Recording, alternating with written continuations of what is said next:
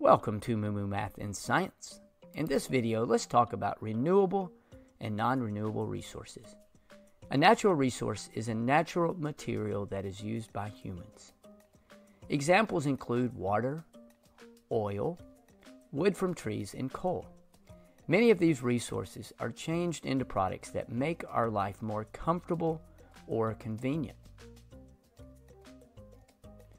Natural resources can be classified as renewable or non-renewable. A renewable resource can be replaced at the same rate in which the resource is used.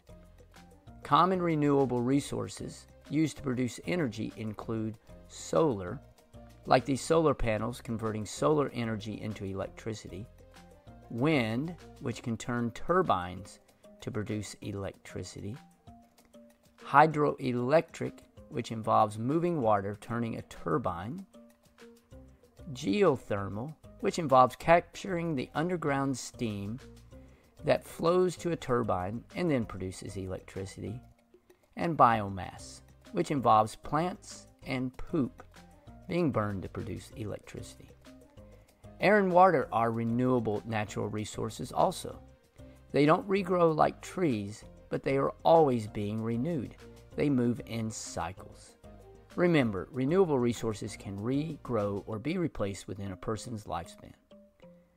Non-renewable resource is a resource that forms at a rate that is much slower than the rate that it is formed.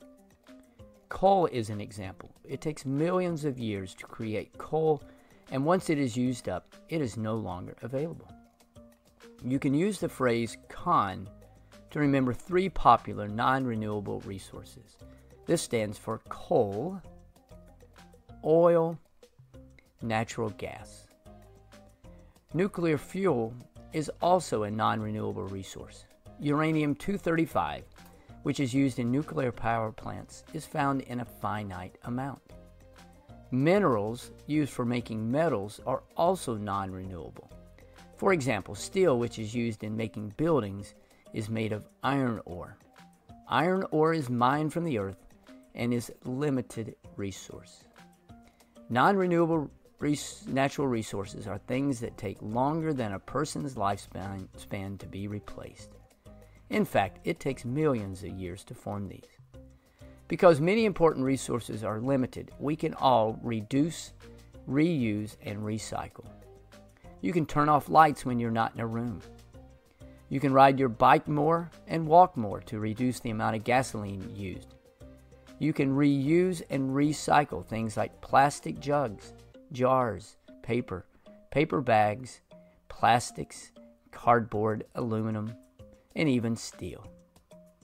If you'd like to know more about how we get energy from non-renewable resources, this playlist will help. Thanks for watching, and MooMooMath uploads a new math and science video every day. Please subscribe and share.